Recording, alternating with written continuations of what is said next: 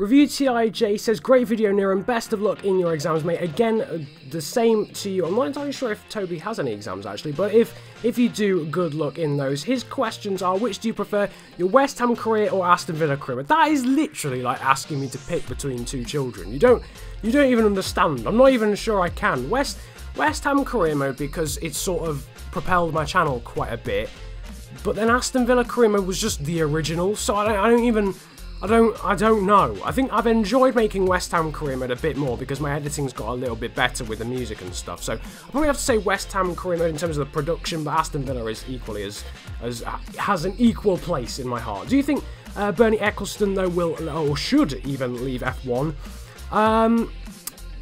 Yes and no. No, because I mean he does a good job for the sport. You know, at the end of the day, Formula 1 is so much more popular now than it was before.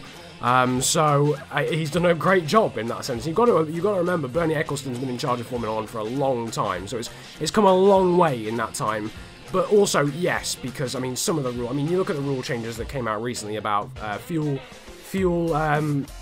refueling coming back. That's the one. That's the word. Refueling coming back. Absolutely ridiculous. And just to make it more entertaining, also the fact he is literally money grabbing and takes away some of the best Grand Prix. Magny-Cours was so sick. And now we're probably going to end up losing Hockenheim, potentially going to end up losing Monza and Spa as well. So for that purpose, I think he's probably served all the time that he needs to serve. So I suppose, yeah, I've got to go with yes, but you've got to remember that he's done a lot for the sport in the past. The third question is slightly redundant, having already happened to do with the election. I didn't really record this until well after, unfortunately. But what do you want to do career-wise in later life? I actually want to be a journalist. In later life. I suppose YouTube links with journalism quite substantially, so it makes a lot of sense, and hopefully I'll be going to university after the summer to do that. Next question comes in from F1 Maestro 26, the first one being, why are you such a corner-cutting Jehovah? I mean, it's just, the evidence does back it up, it has to be said. Best video you've ever made, and also in brackets, think I know the answer. I've already said this, so James F1 Maestro, leave in the comment section which you thought was going to be the favourite one. I think he means, I don't know actually, I'm not sure which one, but leave that in the comment section because I'm interested to know which one you thought. Is Christian Clean a legend? Is that even a question? Is that even a question? Is the better question? Of course, Christian Clean is a legend. I answered earlier that he's better than Ayrton Senna, so he has to be. And thoughts on the F1 2015 season so far? It's been okay, it's been good in sparks and patches. The end of Monaco was like the perfect characterized version of the season so far. Boring for huge parts of it, but then sprung into life at a random point, in this case being the end. I think it's been okay, but the battling at the front has really kept it alive, and also how unpredictable the midfield is has probably led to it being a bearable season so far. PS Luton Rules asked, what's your favourite era of F1? It probably has to be the late 90s into early 2000s. I don't really know why. I suppose it has to be in an era that I was alive, because I haven't experienced any of the other ones. But that is probably my favourite. I really, honestly, I don't know why. But also, what's your opinion on Minardi? I'm guessing this is related to the fact he does a Minardi F1 manager series on his channel. So if you don't already know, go and check it out because it's actually really good. But Minardi, oh man, I miss Minardi so much. So incredibly. To be fair, they've created some careers. Fernando Alonso started there. Mark Webber started there. Luca Badoa started there. I mean, who can forget Luca Badoa? Honestly, who can forget that guy? The real answer is probably quite a few people. My good friend Stopmat1998 asks, F1 or football? I mean, I don't know. I honestly don't know for this one. It's not I can't even verge towards one side. It's impossible to answer. I literally love both. They're both my favourite sports. F1 I think I've been into for slightly longer, so on that basis we'll go for F1. Reading FC or Brighton? I mean, it has to be Reading, let's be honest. It has to be Reading. The Championship or Barclays Premier League? The Barclays Premier League has biggest prestige, obviously, but in terms of action and, like, just honestly, the excitement in the Championship and the unpredictability is absolutely incredible. If you thought the Barclays Premier League is unpredictable, the Championship is amazing. I prefer to watch the Barclays Premier League, but in terms of excitement, the Championship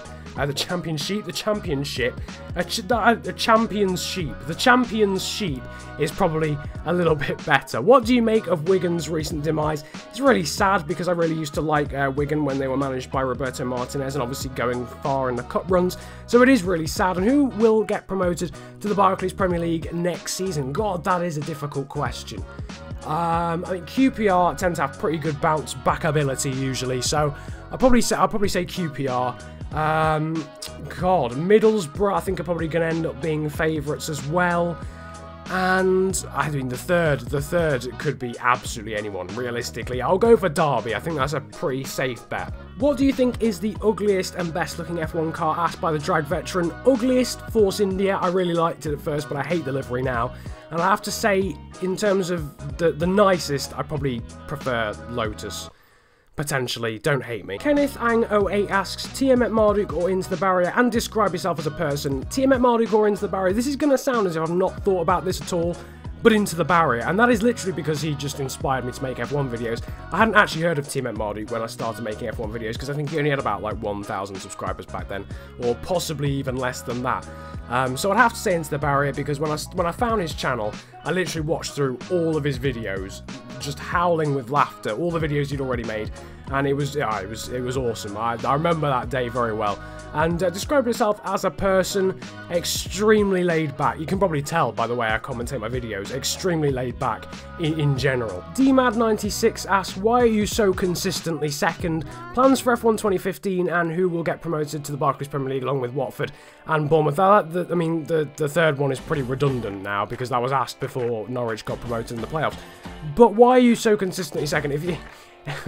If you watch the Obscure Lads videos on GTA, you'll know why this has been asked. I don't know why, but I seem to be magnetised to second place. Every single race I do with those guys, I end up coming second. I could be winning and then at the final corner spin off and take a surprising second, but for some reason it does always seem to be second. But plans for F1 2015, a career mode, I mean, surprise, surprise, but yeah, I mean, I'll probably be doing a Carlos Sainz Jr. career mode on there, some sprint mode as well, maybe another series with a few other people, funny moments on sprint mode. I don't really know yet, but I suppose the delays give me a bit more time to think about it, but definitely a career mode and definitely some sort of online videos. So a few people asked me the next few questions. Mr. Zhenk, FIFA 15 career mode, and Master Maestro asked me my favourite football team. I am of course a Liverpool supporter, and actually Mr. Maestro also asked who my favourite driver was. That was also asked by JSPF1_10 on Twitter, and another dude that's about to come up on the screen, Alfie Clark. I don't really have a favourite F1 driver.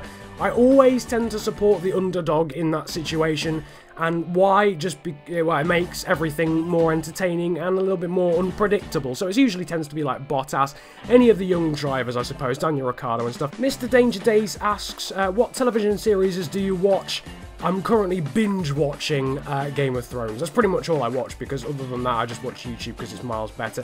What is your favourite film? Not a clue, because I don't really watch films that much. And what race is your favourite or best race ever in Formula 1? Has to be Canada 2011 or Brazil 2012. Like, I mean, they're just the generic answer for that question, but they were so amazingly good. It's absolutely incredible. F1 Petrolhead asks, what made you start YouTube? His exams start on the 18th of May and end on the 17th of June. Mine started, about a week ago when I'm recording this, or 2 weeks ago when it will be going out. And end on the same day, I think, actually, is that, or 12th of June, something like that. What made me start YouTube? Pretty much just getting given a capture card and watching some skill YouTubers like Kazooie and Yerpseth again, some career mode YouTube as well, and yeah, I mean, it was basically just pure luck. Zed Racers asks, how good are your dancing skills?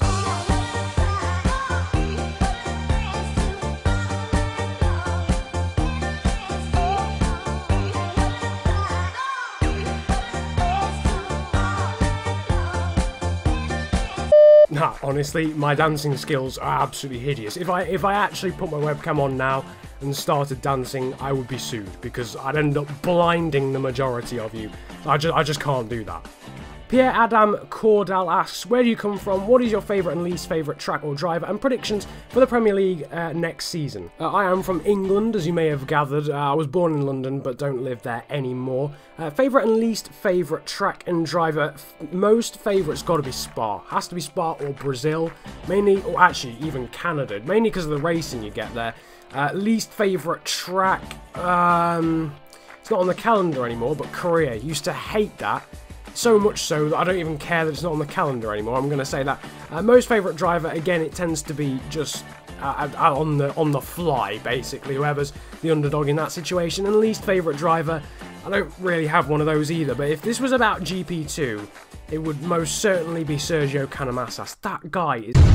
Have you got Dirt Rally? Well, I mean, the short answer to that is no. But I am planning to get it, hopefully. But I'm going to need a much better computer. So when the full version comes out, because it's only really a beta one at the moment, so eventually when the full game comes out, hopefully on consoles as well, we don't really know what's going on with that. But yeah, hopefully I will get Dirt Rally, and I should be able to make some videos on it as well, if it's good enough, of course. Next question is, what are your who even are your favourite F1 YouTubers? Arava, because of his amazing editing skills. Timet Mardu, because he's just consistently solid and good. Into the Barrier and Xmatty G, because they're just hilarious. I have a lot of favourite F1 YouTubers. There's a lot of really good F1 YouTubers in the community. You've just got to seek them out. Sometimes I get the feeling people don't like, I mean, some of them maybe some of the other YouTubers don't actually search for some of the smaller guys, and there are a lot of good F1 YouTubers about. Beaver and Chipmunk, obviously, and Aeterno, my really good friends, all the obscure lads, although I'm practically paid to say that. But that is actually the truth. So yeah, I mean, there's pretty much every F1 YouTuber in the community is a really good YouTuber. Alex Zaffro as well, for longevity, and how many series he goes through is absolutely ridiculous as well. So yeah, there's a lot of guys who I respect and do a heck of a lot for in the community. Now the next question comes in from Pepper_F1 Gaming on AskFM. Your favourite video from ones you uploaded, favourite YouTuber, and best interview you've had. I'm just going to answer the last one. The best interview I've ever had was, of course, with you, and the link to it will be in the description. Next question even, I've just given up. I can't say the word question for some reason. Sergeant Shredder579 asks, if you owned an F1 team, what would you call it? What hybrid system would you use? What drivers would you have? And what would your livery look like? First of all, I know it's the last part of the question, but what would the livery look like? Not grey or silver. Like, how many grey liveries there are in F1 is absolutely ridiculous. Anything bright.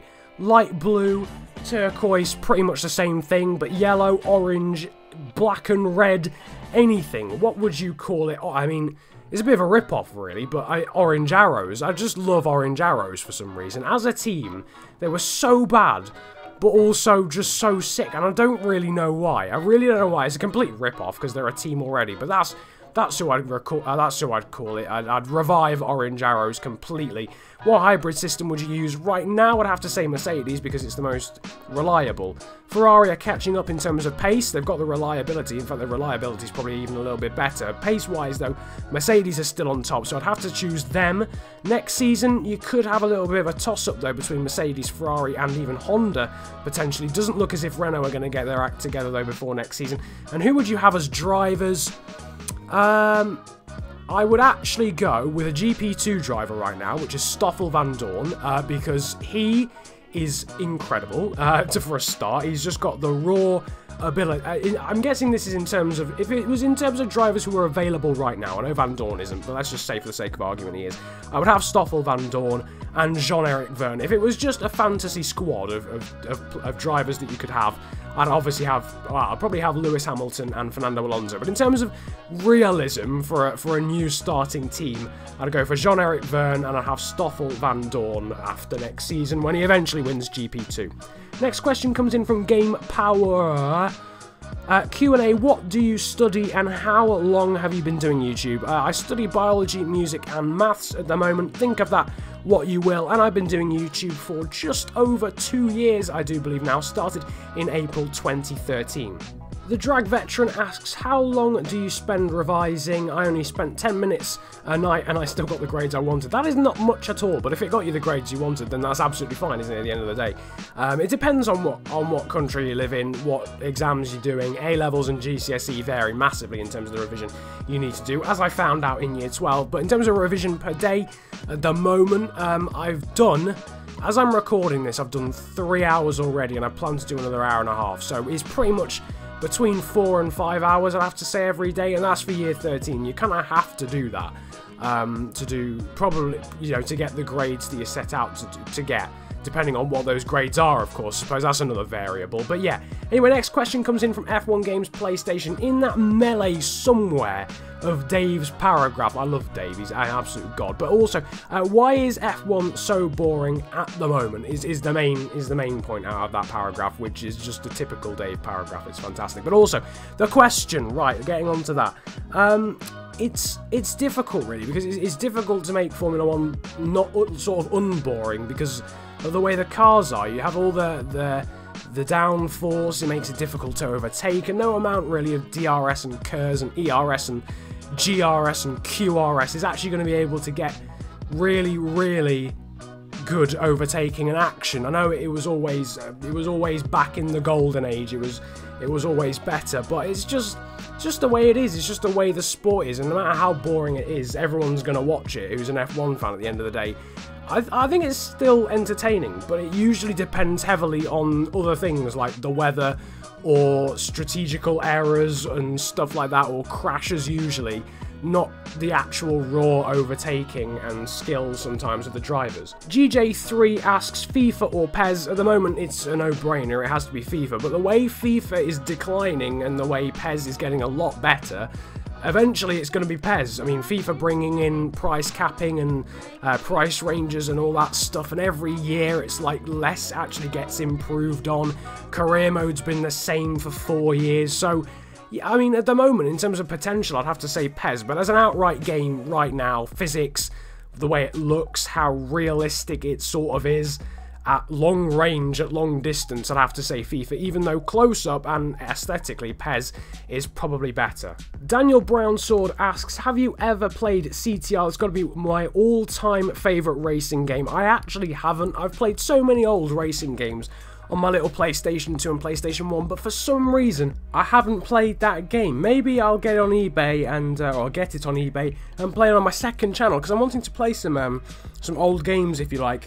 Old racing games on my second channel at some point. That'll be really cool. Hopefully, I'll be able to do that, and that may be one of the games that I play. Next question comes in from RER Videos 1998 and says, here's my question, who will be the next FIFA president and who do you want it to be? Now, I'm guessing this is split into two parts of who I would like it to be, but who do I think is more realistic to get in. Now, fairly sure there's only 2 confirmed candidates so far. Obviously, it only happened very recently, having to re-commentate this second part. If you're wondering why if I'd commentated the majority of this video before the election, but now I'm commentating about Sepp Blatter's resignation, this is because I had to re-commentate the end. Got a new question, so I decided to chuck this in as well. But yeah, the Prince Ali, who obviously, well, no, that's not obviously just that's not his whole name, but you know what I mean. Prince Ali, the Prince Ali guy who went up against Blatter in the first place and then withdrew after the first round. He is confirmed as a candidate, and also David Ginola, which was kind of weird. I know a few other guys, Van den Praag, that Dutch guy who the English FA were going to back until he withdrew, is thinking about it. I think same for Zico and Luis Figo going back into the mix. I would personally like to see an ex-footballer. I think realistically the best thing for the sport would be to see an ex-footballer taking charge. That would be the best thing to see in terms of the actual game itself. But in terms of the marketing side of things, maybe you would want to see someone more like Prince Ali or Michael van den Praag, maybe even Michel Platini, the head of UEFA at the moment, who's also thinking of going for it.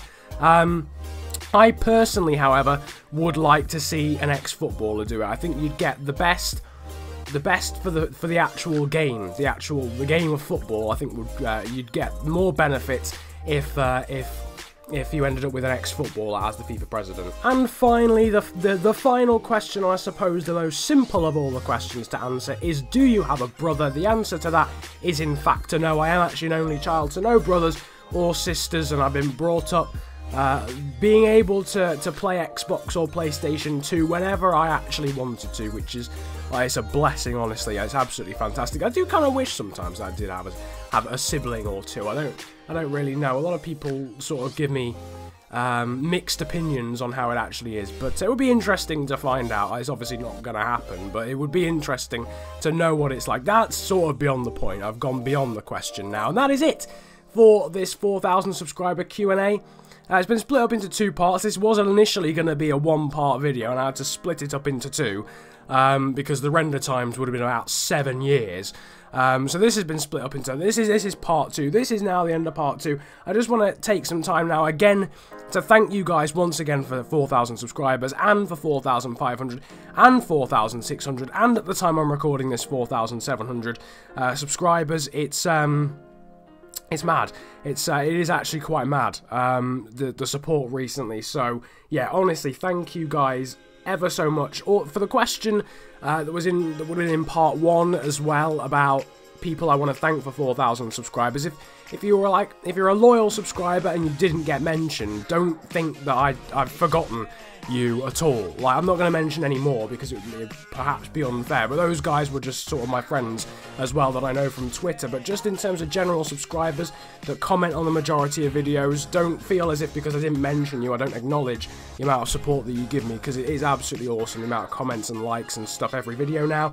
It is really cool, and I mean, soon, this is I think the penultimate video you're going to see from me before my exams are over. So after the next video, which will hopefully be a FIFA career mode video, I'll be back to normal uploads, even more than normal uploads, because I'll be off school completely. So you'll probably be seeing about 4 or 5 uploads on my main channel every single week, and hopefully 1 or 2 on my second channel. Hopefully a video for every day on one of the channels, or both the channels combined, over the summer. I'll at least try and get close to that. But in the meantime, thank you very much, guys, for watching. Leave a like if you did enjoy the second part of the Q&A. Subscribe if you're new around here as well, and comment about enjoying the video if you enjoyed it as well. If I didn't answer your question for some reason, I did have a few issues with screenshotting and editing for some reason, so if I didn't for some reason answer your question, drop it in the comment section below and I will answer it. Or if you have any more questions that you just didn't ask me for the Q&A, leave them in the comment section, and obviously you guys know I try to respond to every comment, so I'll answer those for you. In the meantime, it's been a pleasure ranting at you guys today. Have a good day, enjoy yourselves, and goodbye.